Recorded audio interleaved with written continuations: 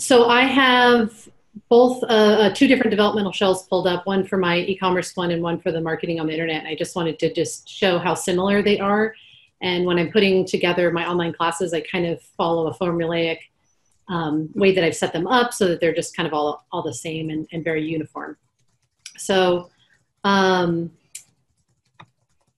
I wanted to talk to everyone about today is kind of my basic approach to the course design and point of contact to help students be set up for success. So that includes my welcome email, a welcome letter, a syllabus quiz, which is during the first week, an introduction post on the discussion board, and also sharing my contact information, which is all covered in the first week. So to kick things off, I do email students a welcome email as well, and I have that pulled up right here. I'm not going to read it, it's really simple, but this goes out either the week or weekend before the course is actually going to open up and kind of let students know like how they're going to access Canvas and when they're going to be able to access it. This is especially important for any students that haven't taken on an online class before or haven't used Canvas. So I kind of want to get a jump on that and make sure if they have any questions or any concerns before the first day of class that they can already reach out to me right away. And then I also put that in the announcements section. So this is my landing page for all the courses that I build. And I have kind of a checklist that I ask students to go through. So it kind of filters them through what I feel is most important that they get acclimated to right away. So I've got the announcements. The next one is being able to review the syllabus.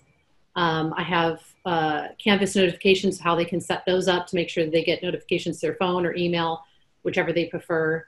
I have a welcome letter and then the course home.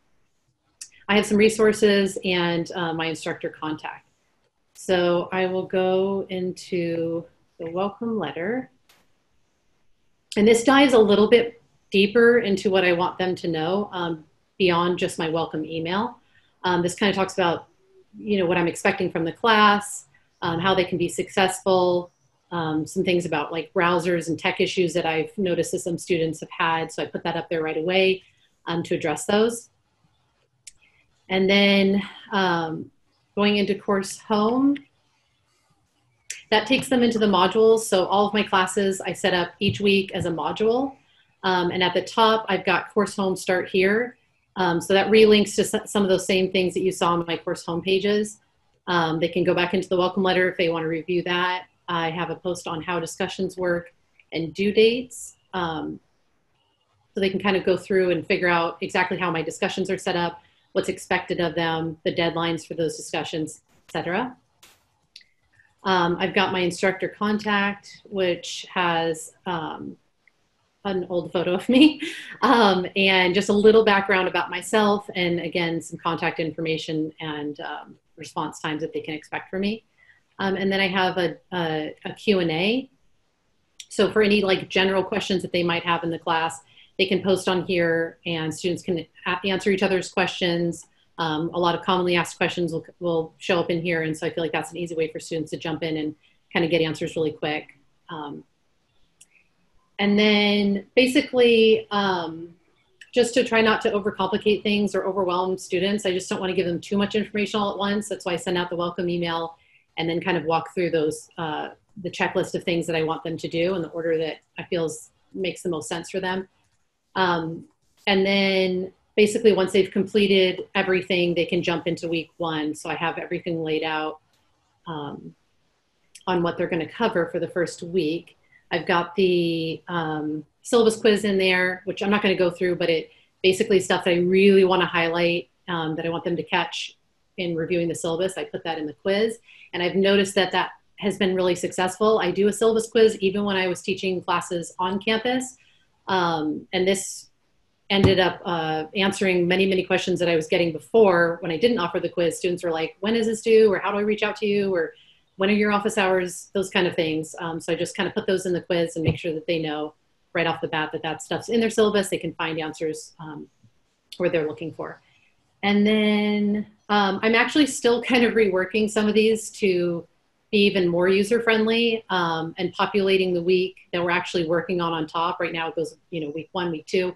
And students have said that can be kind of confusing to like scroll down. So I'm getting it to where I'm going to put the week that we're actually in at the top, so they don't actually have to scroll down to what we're working on. So I feel like that'll be a little bit easier for them to navigate. That's a great idea. I got that from Megan Fiore.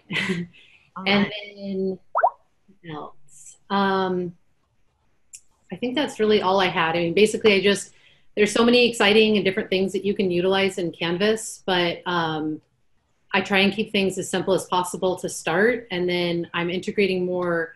I want to use VoiceThread and some other options where students can interact with the class, you know, doing recordings of either audio or video. Right now it's set up to just, you know, type in their stuff in the discussion boards. And I found that they're pretty lively. I require students to respond to at least 2 other students, and to choose students that maybe don't have any responses or who have fewer responses. So I kind of have like a little guide under there to let them know like what I'm looking for, the deadlines, and how to just make the discussion a little bit more engaging and interactive. And I found that that's been really good for student interactions if they get started in the first week with those expectations being really clear. And then I also ask them if they've taken an online class or used Canvas before. And this is really just for myself to kind of highlight if students are really new to Canvas, they've never been a distance learning student. I want to make sure that, you know, they're supported right off the bat if they have any questions or if they run into difficulties with Canvas. So this just kind of lets me know like where they're at and ways to kind of reach out to them in the beginning to make sure they feel familiar with how Canvas is set up. Any questions?